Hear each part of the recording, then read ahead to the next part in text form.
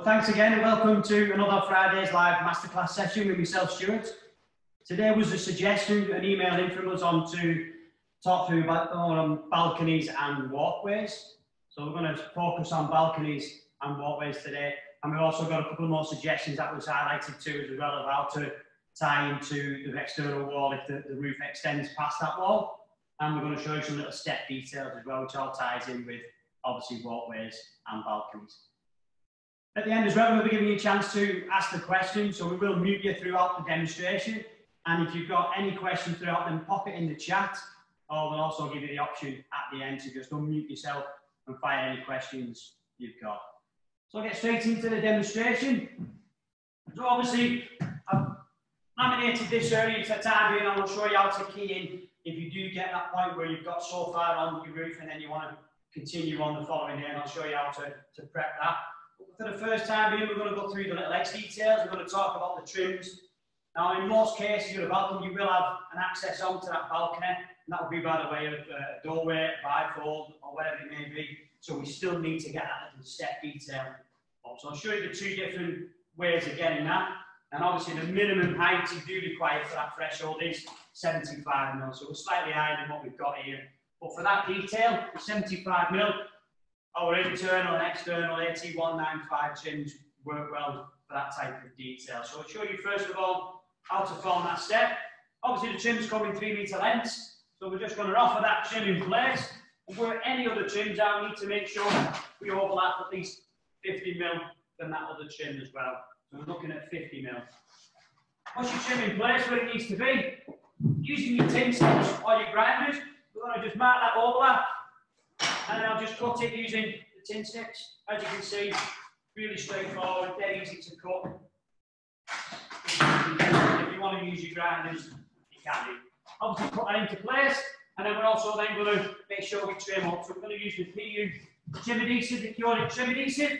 Wherever trim meets trim, we need to put a nice bead of Cure It trim adhesive. So a nice continuous bead all the way through, and then we can press that trim in place where it needs to do. What you'll find with the internal and external and most of the trims is they are set slightly over 90 mil, and the reason is then we can really force that into the external wall, push it in, and get a nice bond to that external threshold or whatever it may be.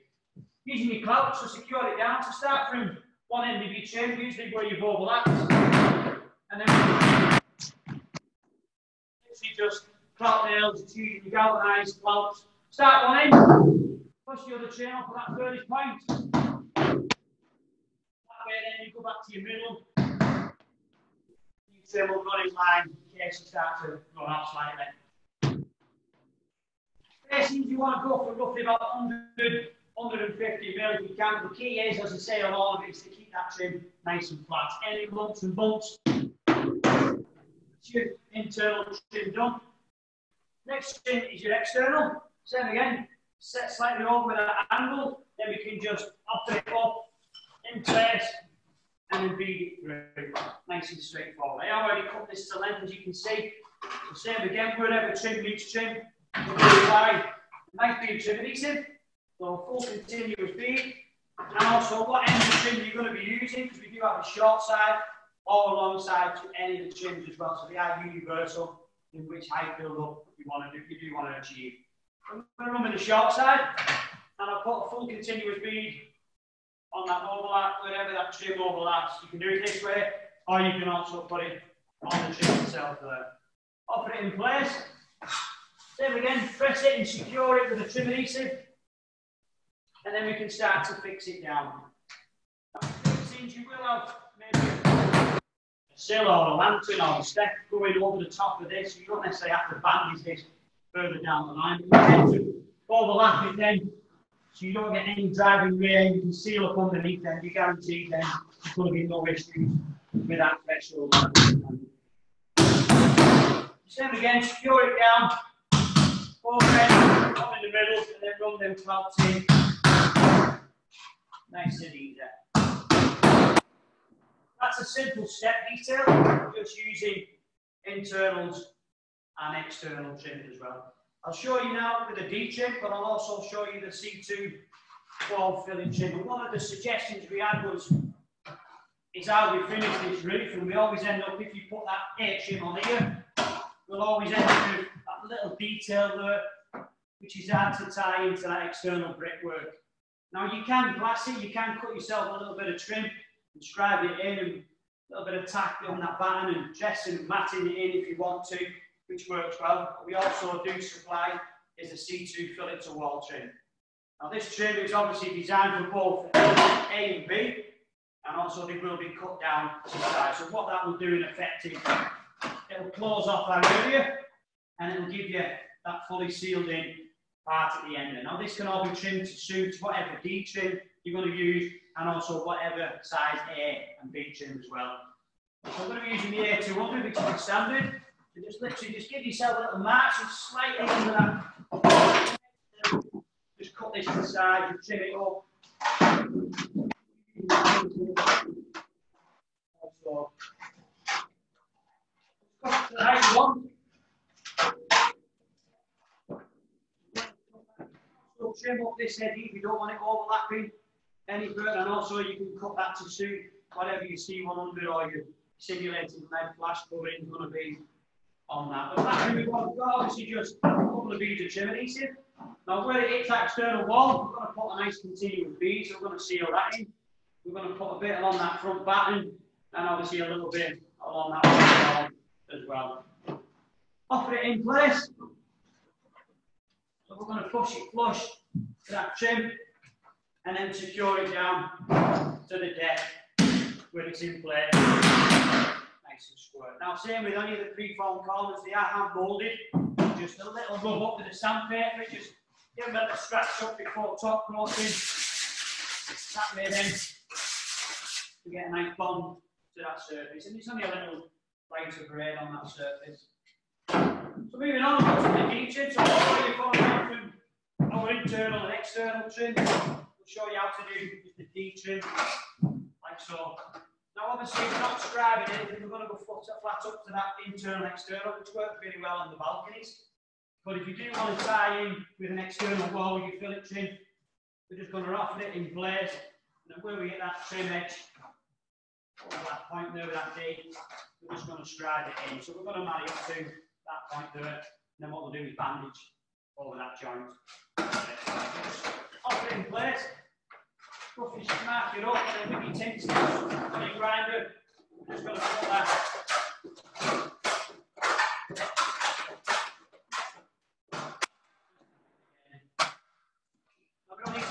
Trim adhesive. One of the areas where we're going to be very trim to trim, so we've got that C2 corner, so we'll just put nice continuous beads along there, and then we'll just fit that in place, keeping it flush. Yeah, on your D260s, always the big side to the trim to the top, and the short side to the bottom. That will give you 150mm height build up as well on the recommended. But if you're adding retro, 75mm. Internal and external. You can also cut these down to size as well. Then again, mix it through, lock it in place, snap your corner, your joint, and then we're just going to pop. Then again to your furnace point. With your Ds, you really need to just push it in, keep that flat, and fix that down so it's nice and so that, and then we can bandage over them joints further on. So same again in the middle, pop it in, and then put your fixings down, making sure that nice and flush.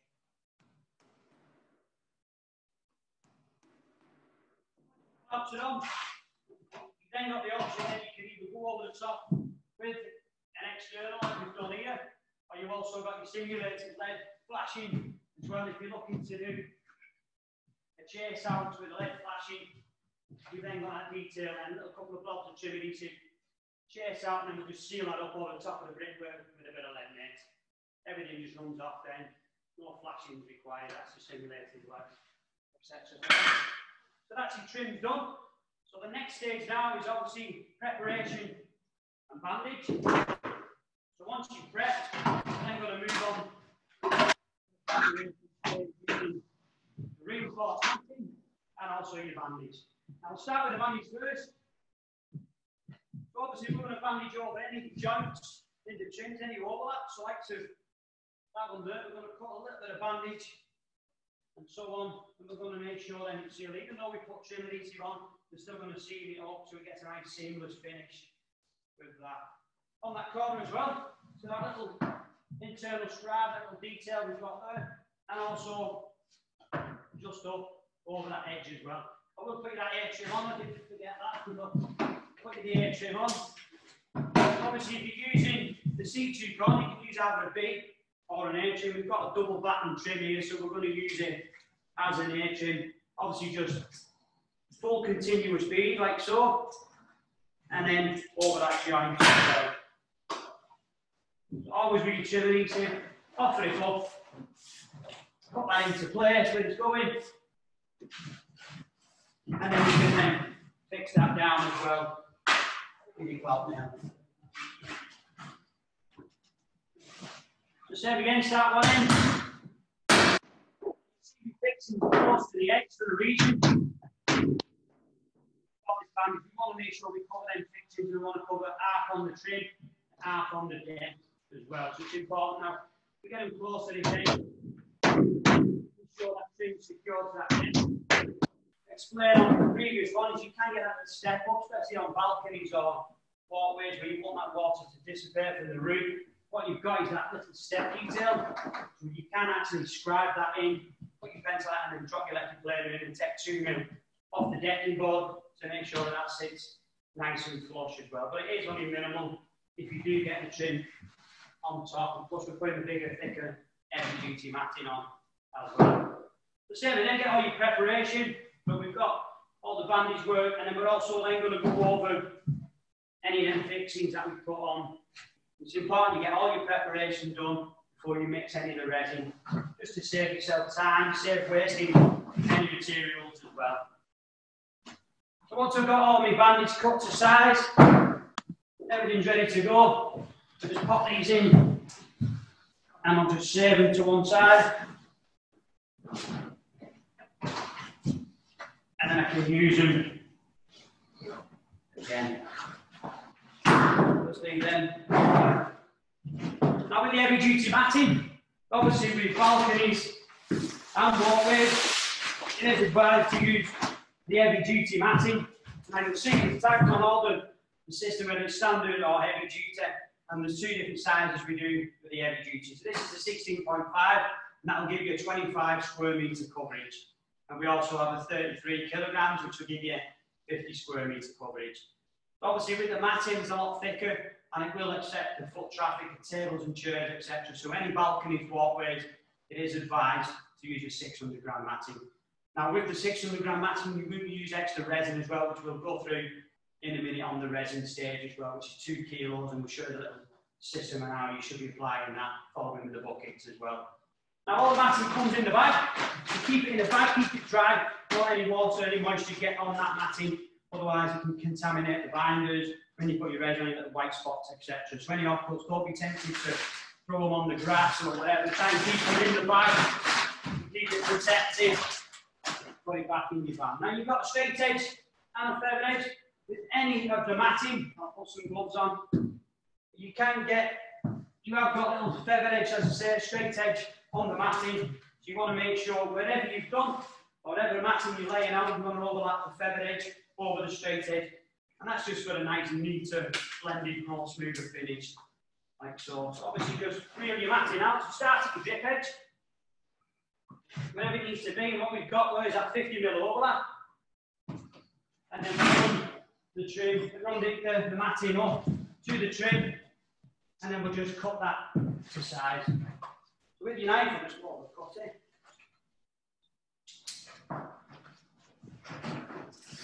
We'll just cut that trim off this front edge. So that tends to go half on your trim, the drip edge. What we'll do with that straight edge then, it just gives you enough chance to feather that edge in and get a nice, neater surface. Now you don't need to cut the matting, cut the trim, should I say, with the matting. Not unless, like say, if you're using the D trim, then potentially might do. So what we need to do is just cut that along that edge, like so, onto the trim. The only time you would ever maybe go up onto that trim on that D trim as you say, we're doing it with the balcony. So with the balcony, with these trims, just using standard trims, you can matting up that area. And that'll give it a bit more strength to stop any table chairs, legs, damaging that little fillet trim on that as well. Now we do also have heavy duty trims available. So wherever you stand, we do have heavy duty trims. In our product guide, you see a little red circle with HD. They're more robust, more heavy duty trims. Not that it's necessarily needed, but for balconies and walkways, tables and chairs, it might work to just use the heavy duty trims on that to add a little bit more. But with your matting, once you've got it all rolled out, roll it back up nice and tight, and then we're ready to start our bandage and preparation stage.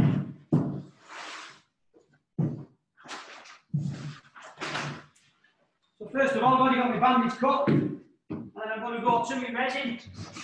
So with my Cure It resin, Cure It bucket, and then I'll mix a small batch of resin. Well, I'll explain more on the bucket in a minute as well, but all we're going to do is a little bandage work. And I always say to everybody as well, bandage time, just to put a little bit in, check your temperature, roughly what you think it is out there, or your deck temperature, which is what we're working on really. So just pour yourself a kilo or so, kilo and a half, depending on how much bandage work you've got. And then you've got your hardened addition chart as well. So just check your temperature around. You've got 4 columns, you've got hot, warm, cool and cold. And it's based on the amount you put in for that temperature range. I'll go in with your safety dispenser, and we do summer hardener, winter hardener, and we also have extra slow as well for the variations in temperature. But we've got summer here today, and we're going to follow that summer guide, which is roughly about 18 degrees, maybe slightly less. So we're going to go on the second column here, which is saying 30 mil. Now this is the time to just gauge your resin now at this stage to see what working time you're getting. You should be getting roughly about 30 to 40 minutes working time, and then a further 30 to 40 minutes curing time as well. But with this now, with it being your bandage work, it's a good trial run for yourselves. Obviously give it a good stir up with your mixing stick, put your hand in and give it a good stir, like so. So I always just check the clock, check what time. If I'm happy with my working time and that 2% what I put in, then I'll stick with that for the main body. I can adjust it to suit then, depending on how that is ready, before I hit that main body of the roof. So give it a good stir like so. And then we're going to go over to do all the detail work. Now we'll start with my little bandage work. So just with your little bandage, which we already have done, just roll these out. We tend to just get an off-cutter board. That way then you're not slipping on any resin or causing any eye spots on your roof. And just lay them out onto your off-cutter board, and then we'll just soak these up. To get plenty of resin on your roller, just literally go and coat over the lot of these. The reason we wet these out on the board is what we don't want to be doing is slapping resin all down these shoes here and dripping all the way down. So just give them a good coat, nice and even amount of resin, and then we'll go around and sit these where they need to go. Now the key with any of the detail work on matting is to give it time to soak in.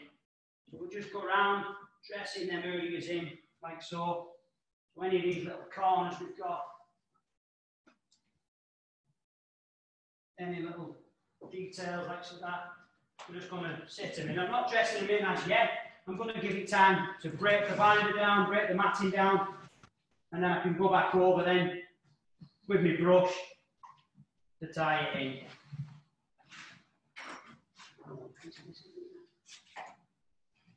Just sew that going on. Get plenty of resin on, give it a good once or twice over, and then we're just going to dress in that corner detail like so. So I just put them where they're going and let them break the binder down in situ. Whilst I'm doing that, then I'll go around with me edge work. For this two here, one guy can follow the other guy and he can start dressing them in. But I will go around now and just get me the little bandage work on. And this is where we'll put it on the deck. So it is always resin, matte resin. Put plenty of resin on the deck, over them fixings, like so, and then we go back over with the bandage. Put them where they need to go. Now we can't be putting dry on dry, so we need to make sure That's still wet out at least one side of that bandage as well, so make sure you do wet that out before you put any dry matting on top of anything. So make sure it's always resin, matte resin, and then you can follow suit, like so, going over all the fixings. So give it another good coat of resin. You can see it's starting to break that binder down now. And then we'll go over like so. So when we use the 600 gram matting, we're going to use the 450 bandage as well. So we don't need to use any extra bandages. All that is to go over the fixings or any joints like so. Now we're going to the dressing in, so we're just going to use your brush. So just use your 50mm brush. And then start from the first one you did. All we're going to do is just dress that in. And as we dress it, we're going to push it and pull it. We're going to sharpen it all, especially around where it joins and feathers in to that next one. You can see how easy it is now to shape and dress in. I can pull it and move it as it's giving it time to soak in and break that binder down. Now, whenever we use your brush, you don't need to use your paddle roll. That does exactly the same job. So once you've dabbed it in with your brush, you've got rid of all the fibres, you draw that resin through, and that's job done on the bandage stage, like so. So just dress it in, get rid of any sharp edges, and then you're completely done for the bandage work. You can see how easy it is now to just shape, how easy it works in, and how easy you can just mould it to suit. And it's a lot quicker every time to break yourself down. Next on the deck, we're going to wet them out. I need to then go over with a small paddle roller. So this is a little small paddle roller. All you want to do is nice and controlled. You just work over them areas, roughly about an arm's length. Working over, you'll get that squelching noise which you put you on. And then 4 or 5 passes down the line, that squelching noise should start to disappear like to that. That there is an indication that you completely paddle roll, and you can see the difference there where you have an paddle. Doesn't matter which way you go. You go short ways, long ways, whatever you want. It's a lot easier to go along that trend and then get it to fully consolidated. So 4 to 5 passes up there. Now just draw the resin through. Remove any herbals and make a nice watertight seal bandage area. So that's making the detail work done now at this stage. Now, obviously, as I said, time gauge what working time you're getting. And I've got plenty of working time without burnout. But I will also show you as well, one of the questions you get asked is, especially with balconies and walkways, is balustrades. So you will have balustrades on here as well sometimes, or maybe you want to put some decking or tiles, etc. on that surface. Now, if you do, obviously, I've pre-laminated this one for the reason, and I'll show you how to just put yourself any little blocks or anything onto that deck. So we tend to just laminate that area. And the reason we laminate that is obviously we'll just bed them on with just a PU. So just a couple of beads of PU, and we'll bed these little packers on. So if you put in a balustrade, depending on where the fixing points are, we'll bed them on with a PU. Trim adhesive, put them in line where they're going, and either just with a bandage or a bit of reinforced matting, we'll just cut yourself a few little pieces, like so, and we'll dress that in and around that. So any of the fixings we do, we're going to go straight through the main body. We're not going to go through the main body of the roof. We're not going to damage the integrity of the roof by doing any fixing points, etc. So obviously just wet out your little bandage work. So all your little pieces you've done, and I'll just show you the one of them, and just wet that out. So get plenty of resin on. Like so, and it's still workable at this time, so that 2% is completely fine now, especially in this condition. And then we'll just soak these up, like so. So we'll just put them where they're going, dress them in over that little column, over that area, and then we'll use our brush in a minute and give it time to soak in. So we'll do that on both, and I'll just show this one off for a minute. I'll leave that one there. Now, if you are putting timber burners on, obviously, laminate and top coat the roof itself, and then you can put your decking on some PU trim adhesive on there, and you can thread that to the top coat, space around 300, 400 centimeters, whatever you want, and then put your decking on that. The reason we put them pedestals on is if you follow your roof is going this way to your gutter, use to put them on, obviously you're going to interfere with the flow of the water, it's going to build up, damage that timber over time, so it's a lot easier then to pack them up, resin over, pack them up, and can bed them onto this. You can fix them to them little pads as well, same as you can with your handrails or balustrades. So that's the way of doing it with your balconies if you're doing decking on there as well. So with my brush, wherever he's gone. So with my brush now, give it time to soak in. A little bit of resin on your brush, and then we're just going to dress them in, work them in. You can see how easy that is now.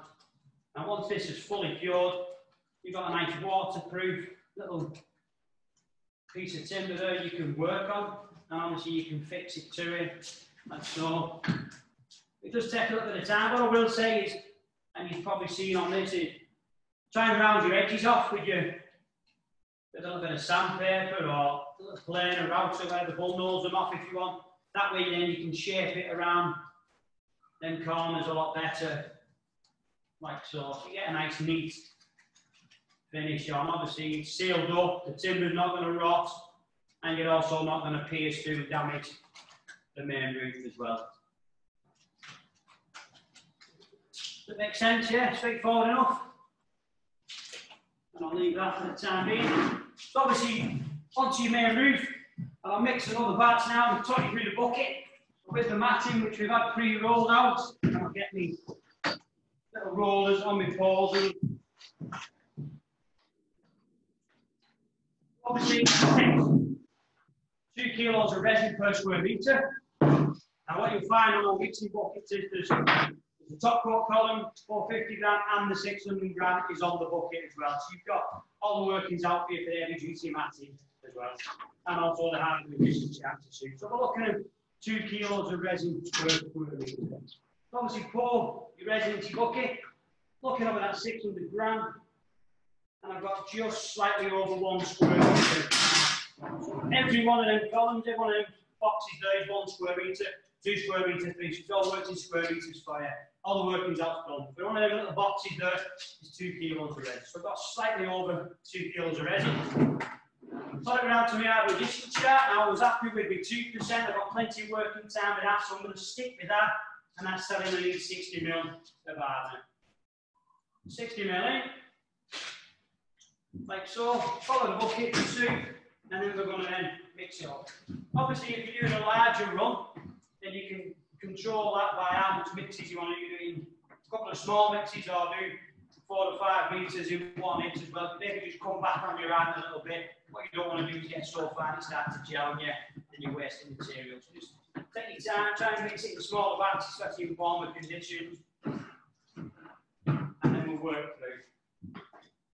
So once you've got your resin in your bucket, I'm going to walk onto your roof. Now I've already laminated one side. So obviously, if you do need to come back the following day, if you've already laminated like we've done here, then you need to blend on, especially if you've left it over a couple of days, maybe a larger roof or weather gets in the way, whatever it may be. But if longer than 24 hours, then I'm going to need to slightly heat that up, just give it a little rub up, and then we'll give it a good clean over with a little bit of acetone and a rag beforehand. If it's left for a few hours, as long as it's still tacky, then you can go straight on, you'll still get a chemical bond over that surface. So just give that little rub over, this will evaporate in seconds, and it will make that resin slightly tacky again, ready for keying onto the next day or a couple of days down the line. So the coverage rate, which is very important, especially when you're using the laminate, this is your main waterproof layer. Now for the 2 kilos of resin, we're looking at a dripping roll, full like that, and we're going to put kilo on the deck, and then a kilo on the top as well. So it's always resin, matte resin, as we said earlier on. So dripping roller full.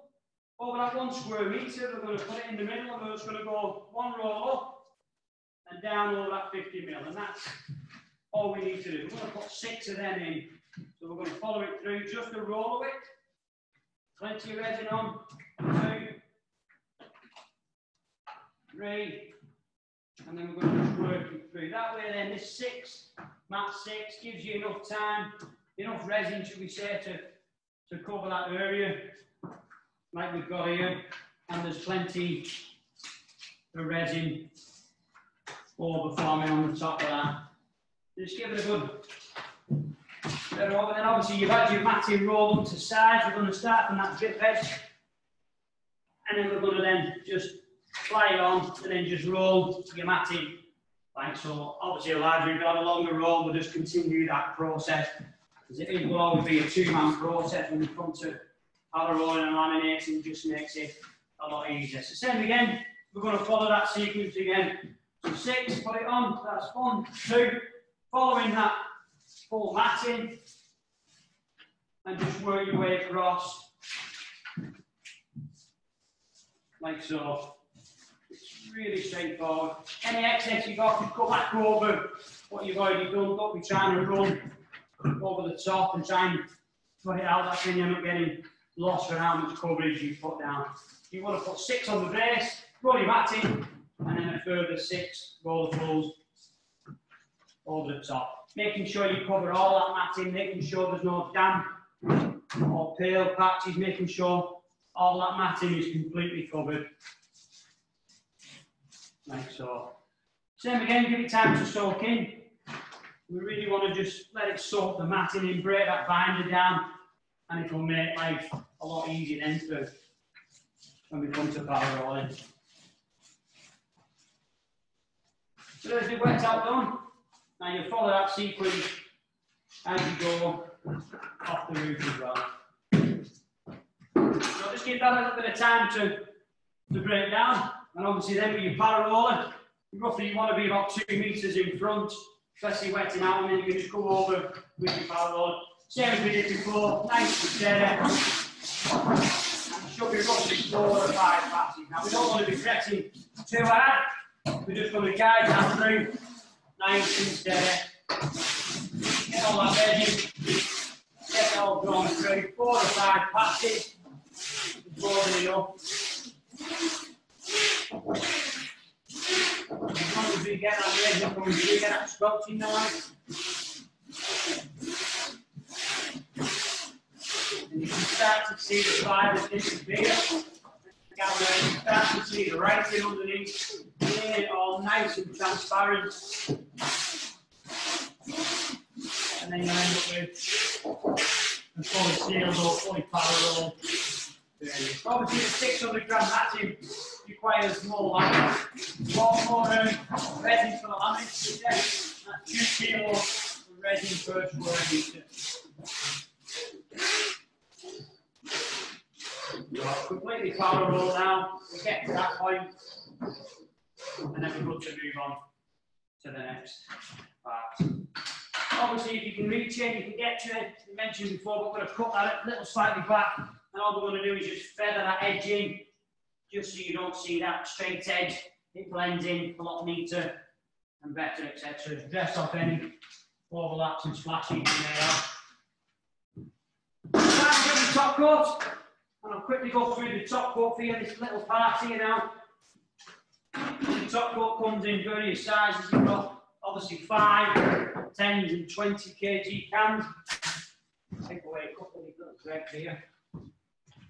If you catch the top coat in the same day, then we can just laminate straight over the top, else it's tacky. If you have to leave it over that 24-hour period, then what we will do then is literally sand it down, as we did earlier on. Sand it down, clean it with acetone, making sure it's prepped. It's always good to sand down and clean, just to get rid of any lumps and bumps before your final application of top coat.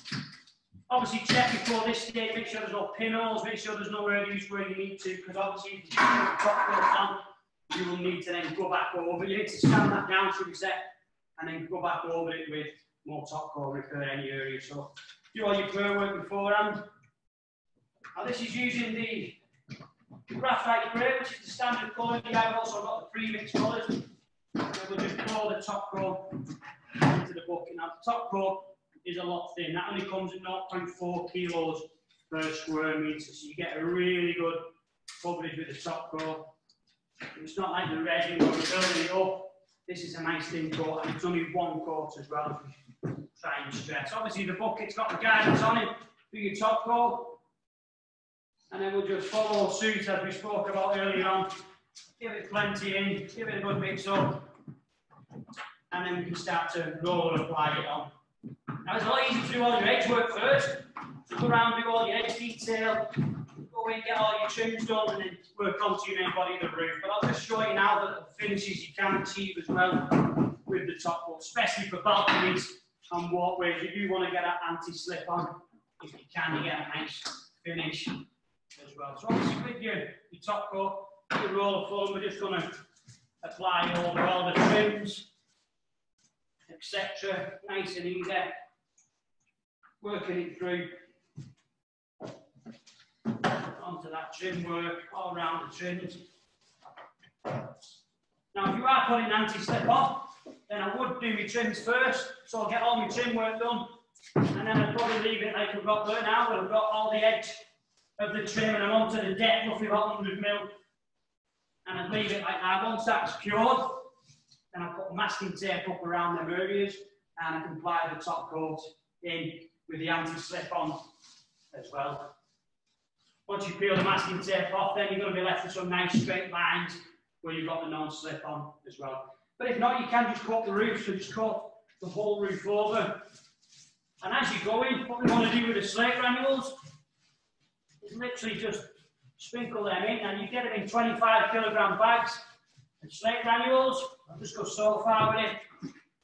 Now with your slate granules, just grab yourself a handful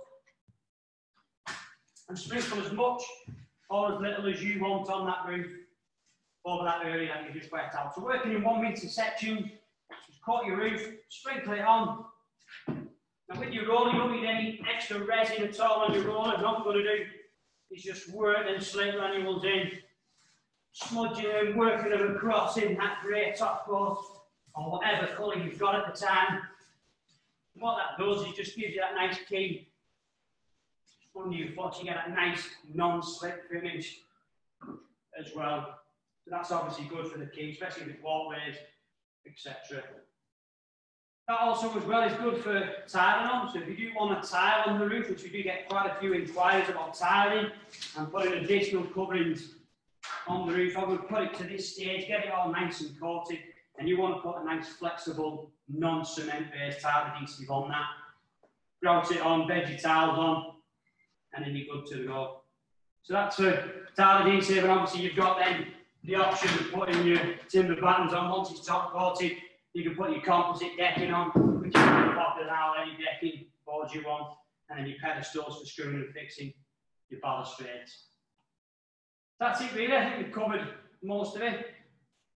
We go over that time. Then obviously the C2 corner, which one of the customers suggested, and obviously thanks to someone who suggested balconies and walkways for today's topic. Has anybody got any questions at all? Before we do, I will obviously just explain the top coat, the guarantees as well. Now, with the top coat being your final product, you do get the guarantees located on the can of the top coat. What you get is a materials guarantee. Now, that's a contract between us and you, the purchaser. When you purchase the materials, that's from us at Cure It, and we obviously give you that guarantee for the materials. It's all tested, certified, local authority building control, and ETA approval for our systems as well. So we honour that. So if the roof has failed due to defective materials, then just speak to us and we will reimburse you like for like on that as well. And obviously in that there is a workmanship guarantee for yourselves, installers, to fill in. And that's for you to fill in, put your details of the roof, what you've done, etc. And that covers your work as well. So you'll obviously give that to the homeowner, the customer, and you'll just fill in. And that's a little bit of peace of mind for them that you follow our guidance, follow our details on that workmanship guarantee as well. Like I say, these are on the top coat, fill them in, give them to your customers, and you get that 20-year materials guarantee, and then obviously yourself as installers can offer that 20-year backing if you wish to as well on the material, on the workmanship. If you do run out of any of these, and speak to your stockists or give us a ring at technical and we'll gladly send some over to you. But what we'll need to is just a proof of purchase before we send any out in the post here. But as I say, they are located on the cans on the top coat as well. Well, thanks for tuning in. Obviously, all the live masterclasses are available now on our YouTube channel, so log a look onto the YouTube, Cure It, and see all the different technical masterclasses we have been running and what we've been doing. And if any of you got any suggestions, anything you want us to focus on, then please send it over via email and we'll gladly get that up and running for you. Well, thanks again, thanks for tuning in.